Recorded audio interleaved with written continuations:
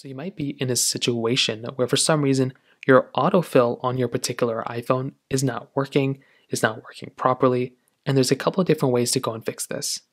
Now, what autofill basically is that if you're going through and if you're typing things, right, if you're typing like words or whatever, maybe it's not automatically filling out, but you have to make sure you have autofill enabled.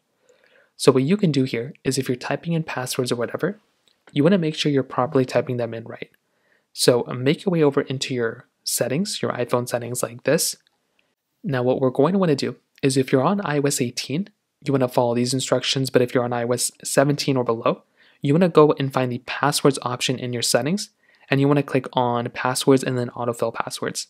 If you're on iOS 18, you want to click on your general setting right here, and you want to find this option that says something like autofill and passwords.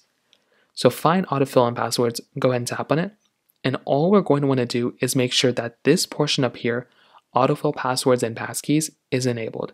If that is not enabled, if that is disabled, then that is going to be a problem that you're going to run into. So make sure this is enabled right up here.